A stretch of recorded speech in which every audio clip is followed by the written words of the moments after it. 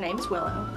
She was adopted out as a kitten here and returned. They kept her for a year, wanting her to get along with their other cat, and it didn't work. So she's back now, and as you can see, she's kind of shy. However, normally, I think it's because you've got a camera and you're standing sort of near her. She's a little spooked by that, but normally she comes out, and she just a little while ago was rolling around on the ground for me and letting me rub her belly, which is an unusual thing for a cat. Most cats don't like that. So she's only 1 year old, and like I said, she was a kitten here a year ago.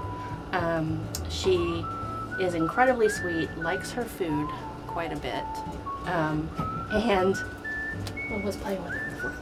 Let's see if she'll come out for this. And really should be the only cat in the household. And she just needs somebody who can take the time to let her slowly adjust to a new house.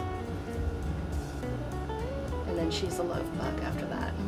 And then she's playing, so she's still kind of kitteny, the playing.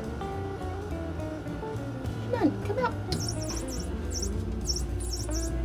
She's also one of the staff and volunteer favorites because she's so sweet.